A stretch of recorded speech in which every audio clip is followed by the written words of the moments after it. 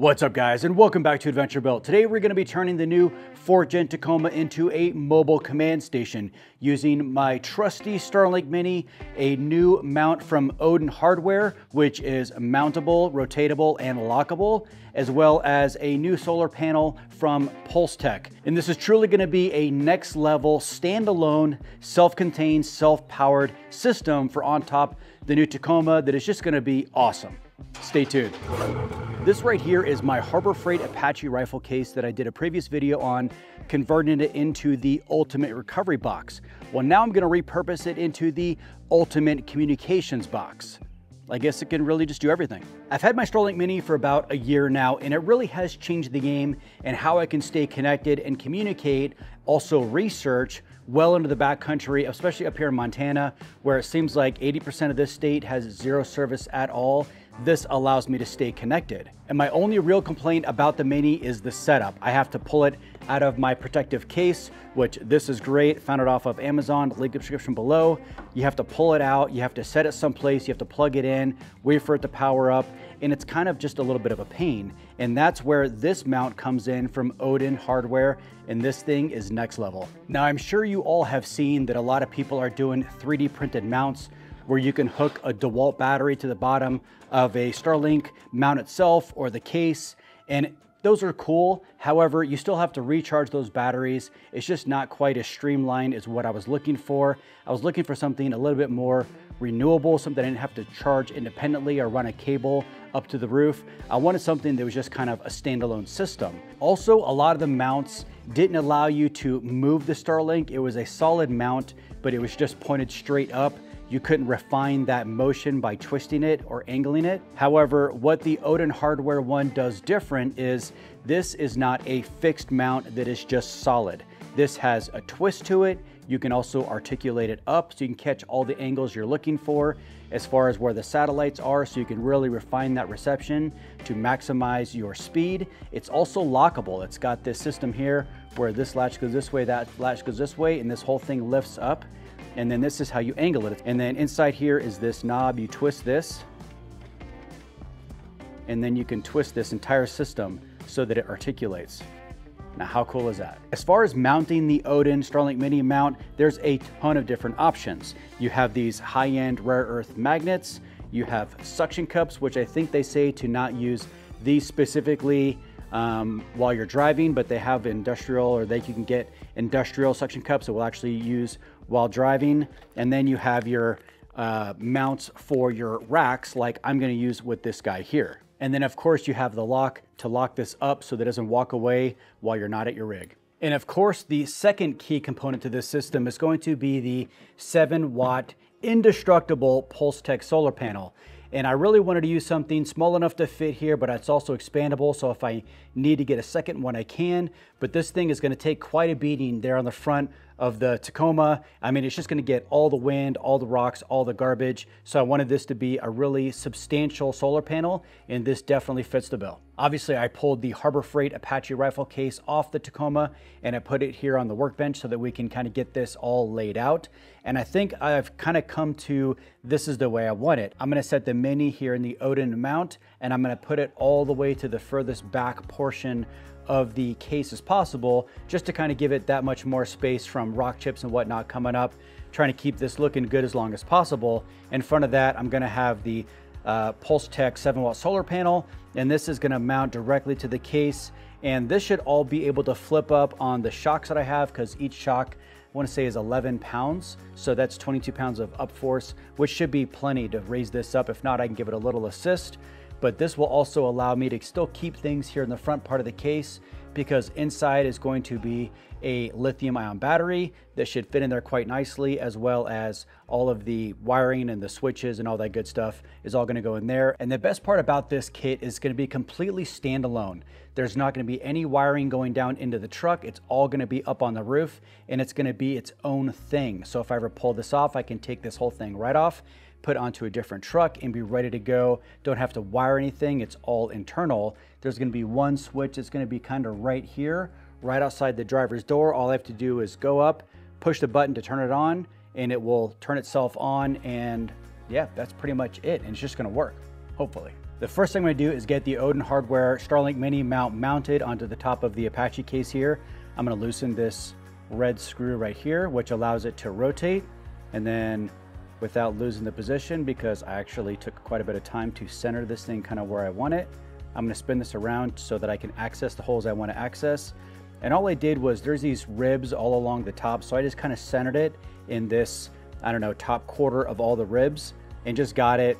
These are actually gonna be, because it is ribbed, it's gonna be a little bit harder to get this to seal. But what I'm gonna do is I'm gonna drill all the holes and then go through and just put a bunch of silicone in them. That way the water can't get in. Honestly, if the water does get in, it's not that big of a deal. Everything I'm doing is all marine grade. However, I really don't want this to fill with water, so we're gonna try to keep as much out as possible. I'm gonna take my silver Sharpie here and just start kind of marking the holes. That way I can go through and drill them out later. Now, to use the factory Odin Hardware, I'm going to be using a 1/4 inch drill bit and just drilling out all the holes I marked. Currently, I only have to put these 2 wires inside the case, and there's actually a pass-through hole here for the Odin Mini mount that actually allows the whole thing to kind of rotate with enough slack. So I'm actually gonna drill the hole right through where this factory mount is. And then this wire here is small enough to fit kind of through this little divot here underneath. So it should not impact the mounting of this at all. This is a little bit fatter. I don't really need a grommet because, again, it's going into plastic. However, I just like to use them, and I will eventually swap this grommet out to a waterproof grommet. I forgot to order those, so one more thing. This project has been going on for like weeks now because I keep forgetting, or I need one more mount, or a USB-C mount instead of a USB mount. So there's just a lot of different components for this. So be sure to check the link in the description below. I'll have everything listed out. That way it'll take all the guesswork out for you. And you can do this in a day instead of 3 weeks like I had to. I've got the Odin StarLink Mini mount all situated where it needs to be, with the center hold completely done, with the main wire to the solar panel here. That is the largest wire, kind of put through at an angle of where I want it to go. And now I'm trying to situate exactly where I want the solar panel. And obviously have to take these ribs into consideration, but I think I like it right here. I'm gonna put it kind of in the corners of these ribs. And I actually wanna situate this to leave as much open area as possible over here in case I wanna add another solar panel down the road. I have that ability without making more unnecessary holes. I'm using my own hardware. These are M6 flange head stainless steel bolts, big stainless steel lock washers, and then obviously nuts. And I have a lock washer here also. I'm gonna go ahead and just install the solar panel. It's just gonna be the easiest thing to install, and I'm not gonna use any silicone yet. I'm just gonna kind of mount everything up and then go back later and reinstall all my, split washers and silicone, just to make sure everything is super solid and waterproof. Also, this cable I'm using here is actually an aftermarket cable for the StarLink Mini that has a USB-C adapter. Again, link description below. But I'm gonna put that through this grommet before I put the grommet in the hole. I've already fed the entire length of the solar panel wire into the case. Before I mount the Odin mount onto the rifle case, I wanna install the StarLink just to make the install just a little bit easier. And luckily this is really simple. This whole thing comes pre-assembled, just as you see here. It has the one bracket with thumb screws to hold in the top of the StarLink. So it just kind of notches in, tighten down the thumb screws, and you're ready to go. Okay, honestly, how cool does this thing look? And it definitely has some weight to it, which really translates into confidence. You know, when you put this on your truck, it's not gonna go anywhere. And like I said before, it's lockable. You just slide these apart, you lift it up, nice smooth action. And now it is you can kind of pitch it up to where you want it. You loosen this red screw here, and then it is rotatable, completely 360 with no obstructions. The cable will just spin inside the housing. It's just a really great design. All right, let's get it on the Apache. Now I'm gonna take the cable, and this is a USB-C cable. This is aftermarket, I got off Amazon. Again, link in the description below, but I'm gonna feed that through this bottom plate here. And I'm happy to report, even with all this weight on the lid, it takes a little bit to get it open. It doesn't just pop right up, but it does stay open. So it does go up. However, I definitely need to get some heavier shocks for this. I think these are 10 or 11 pounds. I'll probably go up to 20, just because even when it's halfway, it wants to slam pretty hard. So have to go up in shock pressure for this application. You also want to make sure you have enough cable so that this can articulate up and around the way it needs to be. You can see the cable really doesn't extend when you spin it. However, it needs to have a little bit of length to go up. Now this little 7-watt PulseTech solar panel is not only super durable and has got a really small footprint, but it actually is really easy to wire up. It has this plug here that attaches to this plug here, which goes into its own circuit charge controller. And then this plug here goes into this plug here, and this attaches to the battery, and that's it. Super easy. Now, I still have a couple more things I have to wire up in this system to make it operational. And the first thing is going to be this switch here. This is a on-off to the StarLink that just turns the whole system on and the whole system off. This is basically the USB port. I could have directly wired the USB right into the power, but I wanted to keep the factory functionality of the USB-C and be able to pull that out and use it someplace else if I decide to. So this is just a real quick plug here. It's got the voltage so I can see what the voltage is in the battery. On the display here, it's got the USB-C input. And then I just got this simple aluminum bracket that I just repurposed for this. It was for something else and I don't remember why, but I had it, so I just put a big hole in it, and that's where this is gonna live. And this is gonna sit right here across from the battery. All the connections I would like to have above kind of the foam, but then all of the wires I'm gonna run under the foam just for a cleaner look and less things that get tangled up.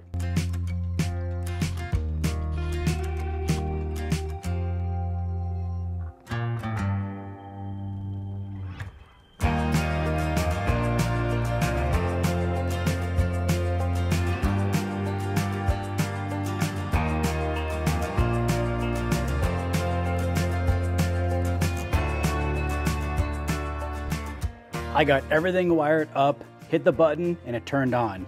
Can't ask for more than that. Doesn't look great, but all this wiring here will be hidden under the foam. So all you're gonna see is the battery, the switch here in the front, and then the USB outlet here in the back. And it's just gonna be really a simple setup. And I don't know, let's get the foam in here, let's get it out in the open air and see if it works. I gave it a quick test in the grass and it worked great. So now it's up on the truck, ready to be used. This was an awesome install. I mean, I really like this idea of not having things kind of hanging off the truck. It's all contained in the one box. I still have 3/4 of this box to use for whatever else I'm gonna put in here. Probably put electric tools, not necessarily recovery gear, because I don't want things bashing into that battery if they're sliding around in there.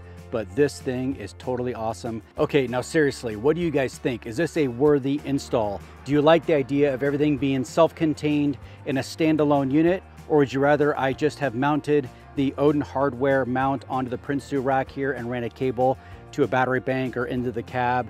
That would have been easier, but I personally think this is awesome because it can go on this truck and go on that truck and go on that truck. It's just an all-around better solution in my opinion. But let me know what you guys think. Comment below. Also, be sure to like, be sure to subscribe. Best way to support the channel is to buy Adventure Belt merch, and I will see you guys next time.